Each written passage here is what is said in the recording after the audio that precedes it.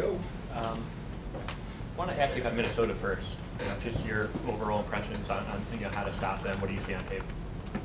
Yeah, they're playing really well. I think they're playing some of their best football right now.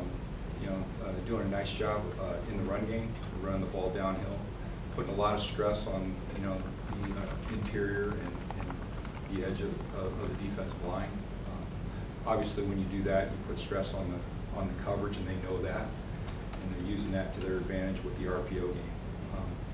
So, obviously, we're not wholesale changing anything that we do.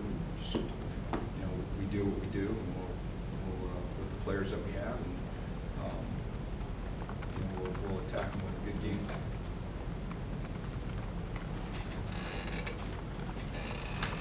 The slow starts, is it a concern because most teams are probably still in their scripted plays, that they're having so much success as opposed to adjusting to what you guys do as the game progresses? Is that something that alarms you, that the script is being so successful early on?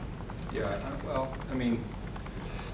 obviously, you ask me that question every week because it's happening. Yeah. It's repeatedly happening. It's a problem. But they're not glaring schematical issues. It's a missed tackle here or there, out in open space. So yeah, I got to do a better job of calling defense. You said tackling. What can you do on October 14th? I guess is it something where your team decided tackles well, or they don't, and that's decided in training camp? No, we work on tackling just like everyone else does.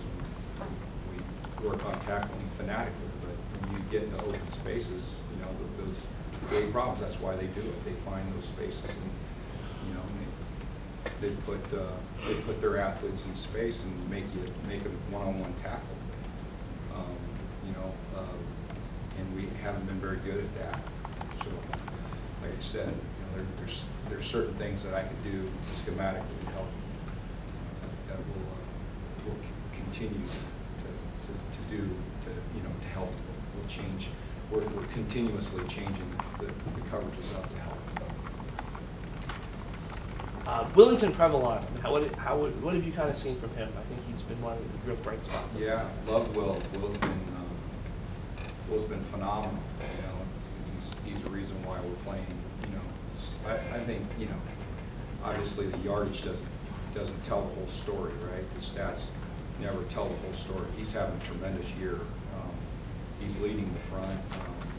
I'm glad we have him. Because we can utilize his talent.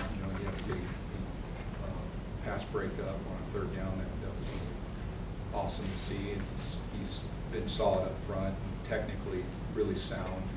He's fun to watch. If you ever have a minute just to watch Will Prevalon, he's really become a solid football player for us and for Rutgers. I think you shuffled up your back, your safety, and Christian started, I think, and then Trey played a lot more. Wondering, what the results of that, were you happy with it? Do you expect to see more personnel changes back there? Yeah, we're just finding some combinations back there,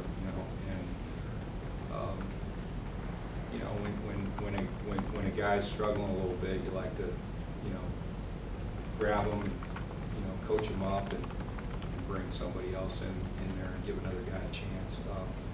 But yeah, we've been kind of doing that regularly this season, just to get those guys with their feet underneath them, seeing the things that they need to see. But yeah, we have a solid 2 deep right now. Yeah, Christian is able to start the game for us. At the one safety position, we're pretty happy with what he did once it got there. Any other questions? We're good. Thanks, Coach. Thank you. I really appreciate it. Thank you.